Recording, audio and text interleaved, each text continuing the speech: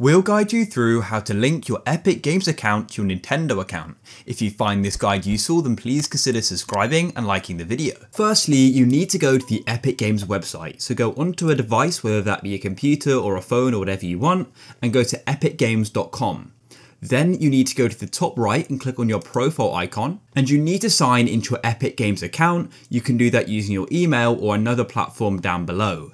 Then go and press continue. After you've signed in, you'll get taken back to the Epic Games homepage, and what you need to do is go to the top right to your profile icon and hover your mouse over it, and you'll see this list of options. And what you need to do is go and click on account just here. You'll get taken to your account page, and what you need to do is come over to the left and go down to apps and accounts. Click here and then make sure accounts is selected. And you can then see the different accounts which you can connect or you already have connected to your Epic account. As you can see down here, we've got the option for Nintendo.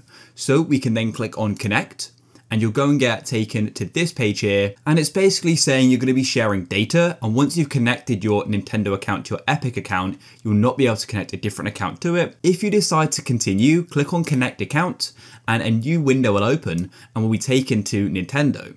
So what you can do is sign in to an existing account, or if you don't already have one, you can go and create one. I have one, so let me click on sign in. After you sign in, you then need to agree to you sharing your Nintendo account information, which I do. So I'll press I agree, and just like that, we've now gone and done the link. You'll get taken back to the Epic Games site, and it'll say you successfully connected your account.